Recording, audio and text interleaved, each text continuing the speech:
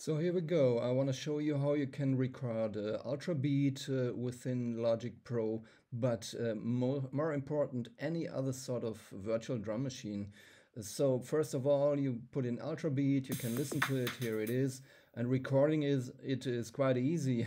You don't have to, because down here, that's very small button, depending on your monitor, drag to a range window. So I can just drag it up here, and you got the MIDI data. You can also manipulate this whole thing as you can do with MIDI, as you know.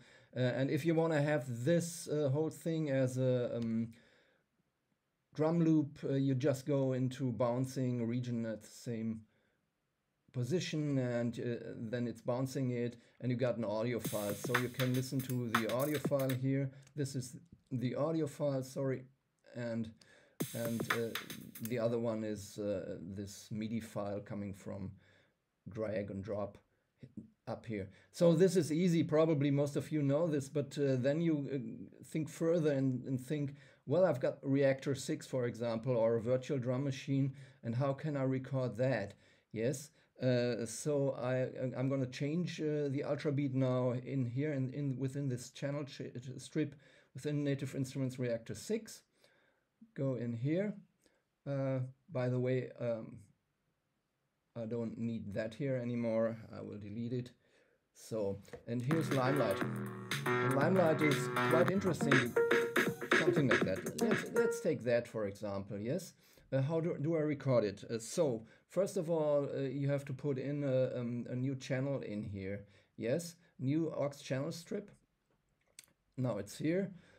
And within the sense of the Limelight channel here, the Reaktor channel, not the output, within the sense you say, I go to bus 1.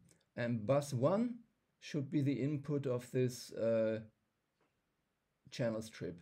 So R. Davis is going into the aux 1 here. And of course you have to not forget to put up here the volume.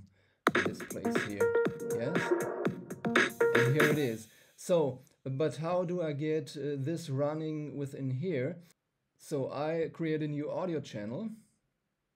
Okay, here it is, and this output of the aux here should be a different bus than the bus it's running in here. Let's say bus 2, and this bus 2 is then gonna be the audio channel from aux 1 into bus 2 here. So, and it's got to be stereo, of course. So what you see now is that you don't have anything coming in here, but you have if you record it. Yes, this is crazy, but let's have a look what's happening now. 1, 2, 3, 4.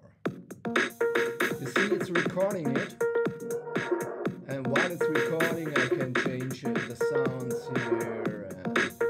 It's all a question of these buses. Bus 1 is going into the aux, is the input of aux 1. Bus 1 must be, the volume must be up.